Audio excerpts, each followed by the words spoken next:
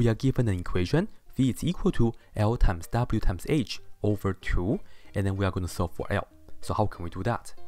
First, look at this equation, and we will use the equal sign as a separator. We have the left-hand side, and we also have the right-hand side. L is on the right-hand side. And you see that we have L times W times H, and then over 2, right? We have to first get rid of this 2, but then this is dividing by 2. What we have to do is, let's multiply by 2 on both sides, and then just put it down right here. Let's multiply by 2 on both sides.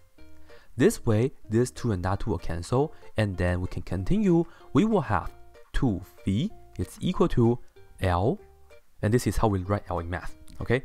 L WH. And when we have all these letters together, it means that they are all multiplying.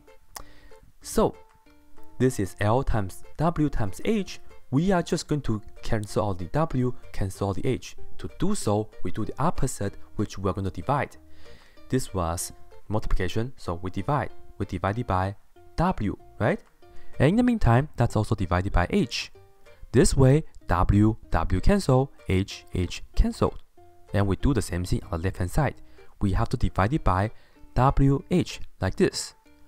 All in all, we will have L is equal to 2V over WH. And this is it.